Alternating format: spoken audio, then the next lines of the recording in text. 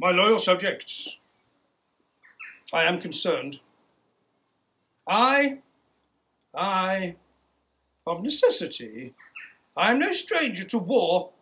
Indeed, I am no stranger to civil strife, for was it not, some years since, when the pilgrimage of grace, when those foolish fellows from the north did walk, indeed march, a great body of fellows from the north did aim to come south and force me, your king, to do of their bidding.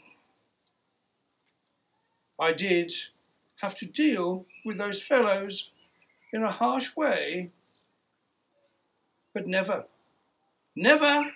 have I ever wanted naught but peace within my realm. Do I not oft require of you to live in peace, unity and concord, one with another? These words do trip from my tongue, time upon time. And yet, my loyal subjects, I am indeed concerned. There are many people who have come to this land of England seeking of its safety.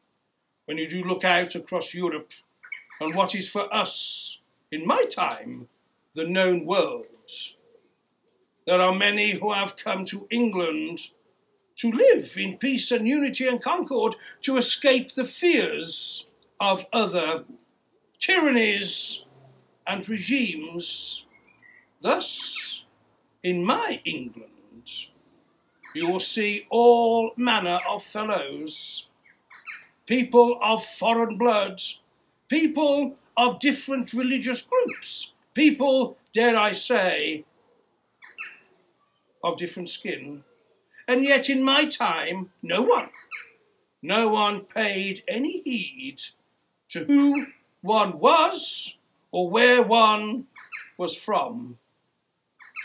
Indeed, 2 of my wives were foreign. The Spanish cow, Aragon, a great Spanish princess. Indeed, my 4th wife, the ugly Flandersen mare, she was German of descent.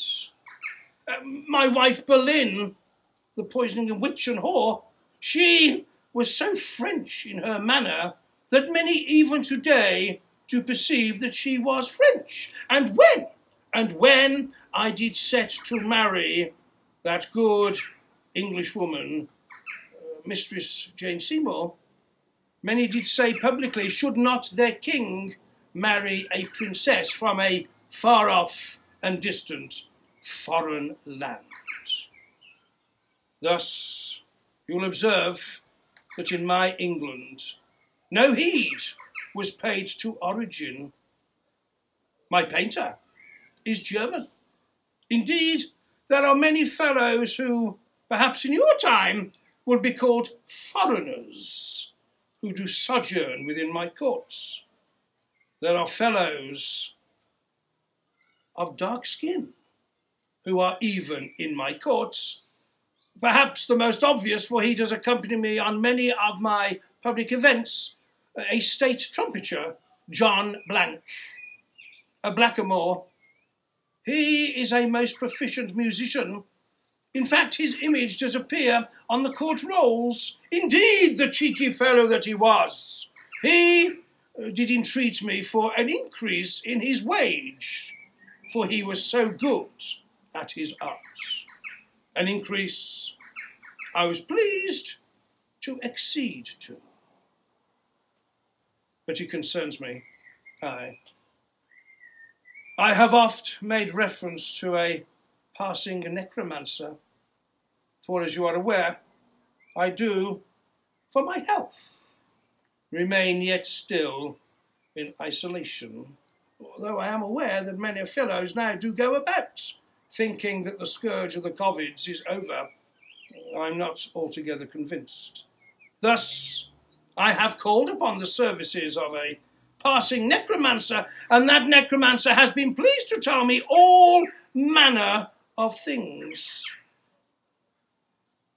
And he did tell me that in the time yet to come, my country of England, which then will be collectively termed part of Great Britain, an expression I'm not at all familiar with, that areas of my England will be riven by hatred, that people will espouse views against those they do perceive not to belong here. It pains me a great deal, for there will never, ever be peace in the realm as long as there are those who espouse such hatred.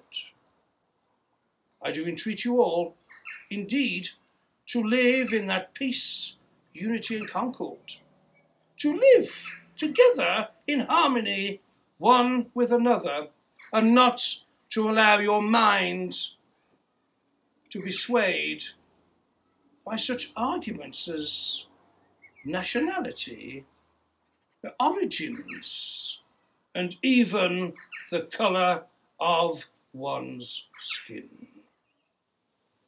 And so, my loyal subjects, perhaps more than ever, I do entreat you all to live in that peace, unity and concord, that harmony I do desire for all of my subjects.